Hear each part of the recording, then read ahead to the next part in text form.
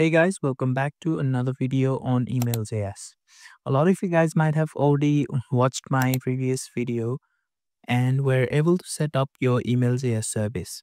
And thank you guys for leaving some awesome comments in that previous video. Now, I got a lot of comments from you guys as well saying that there has been some changes in the email.js website and especially with the auto reply feature. So in this video, I'm going to show a new way of setting up the template and also set up your auto reply feature as well. If you're in this video just for that auto reply part, then you can skip to that section. But if you're someone who's watching this video for the first time, then you can follow along with me to set up your email.js service and send email from your website. Okay, so let's get started.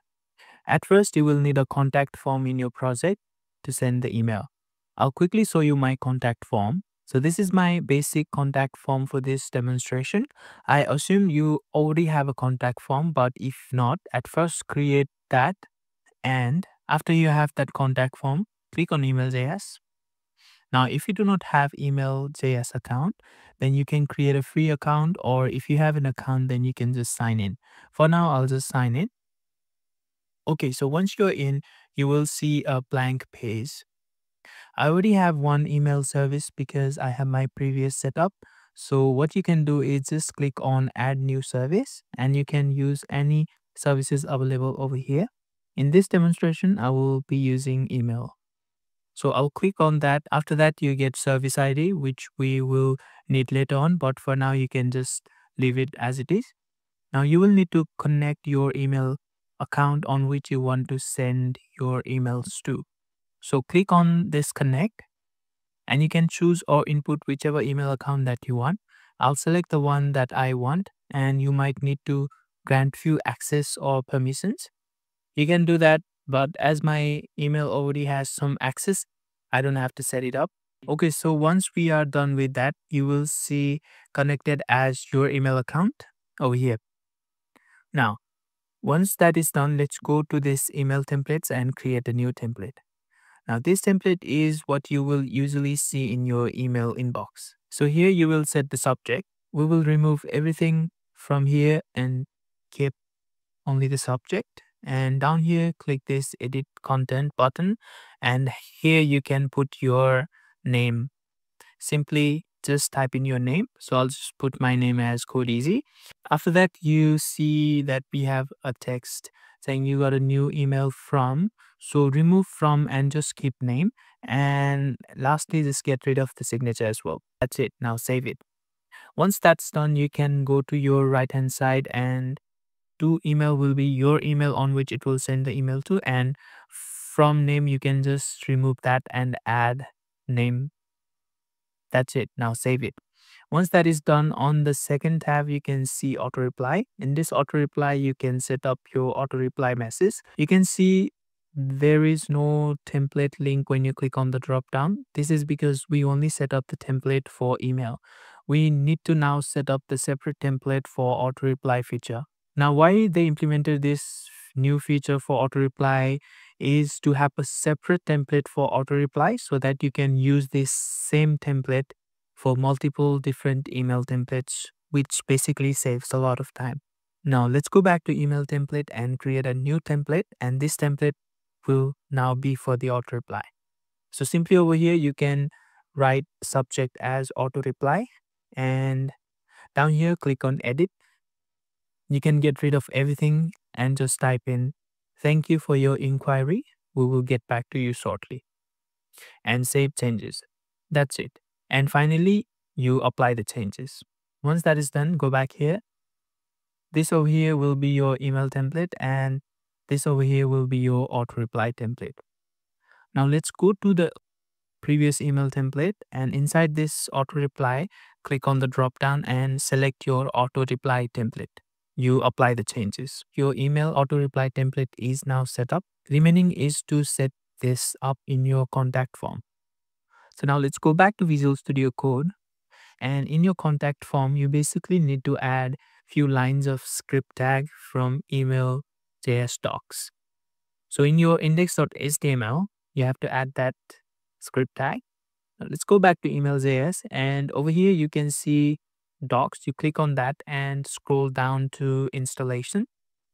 Down here in this browser script, you can copy that and paste it in your Visual Studio Code just after this title or link tag. After that, you will need to set up your public key. To get this public key, you go back to your email.js, click on your account, and get the public key from here.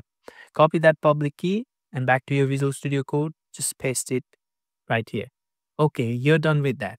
We will then need a separate script.js file to actually trigger and send email to email.js, and that will send all the data from contact form to your email that you just set up. Now let's create a new script.js file and link that file in your HTML just below the form and go to the script file. Now I've already set up send email function, but I will quickly take you through this so that you know what this does. At first we define a function, and inside that function we have constant as template params. What this holds is an object with key value pair, where keys are name, email, subject, and message, and values are simply the input values respectively. Now once you get all these values, last thing left to do is to use the email.js.send function to send this value to email.js. This is a built-in function provided by email.js, which you can find in email.js. Now let's go back to Visual Studio Code and get rid of this code so that you can follow along. First, type in email.js.send. Inside this send, you will have your service ID, template ID, and template params.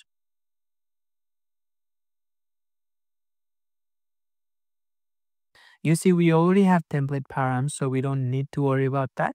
But what do we do with the service ID and template ID? So for that, now you just go back to email.js, click on email services, select the service. You will see service ID. You simply copy the ID, go back to Visual Studio Code, and simply paste it here as a string. Similarly, with template ID, go back, select templates, click on email template, not the auto reply one, click on the actual template and go to settings and copy the template from there and paste it in Visual Studio Code as a string. That's pretty much it with the setup. Now, if you want to make it a little bit better so that you can see the alert when the email is sent successfully or failed, you can add .then. Inside this .then, you add a callback, basically alerting as email sent. If for some reason the email is not sent, add this in the catch block saying email not sent. And this is done. Now go back to your index.html file. If you haven't already linked your script.js file, then do that. And lastly, we need to call the send email function that we set up in script.js file. Now add that send email function in the button tag inside the onClick. And also make sure that the type of button is button. Now, once you're done with adding the function call, we now need to test if the contact form is actually working or not. Now, simply type in all the details like I'm doing here and try to use the correct email address so that you can check if the auto reply feature is working or not. Once done, click on send.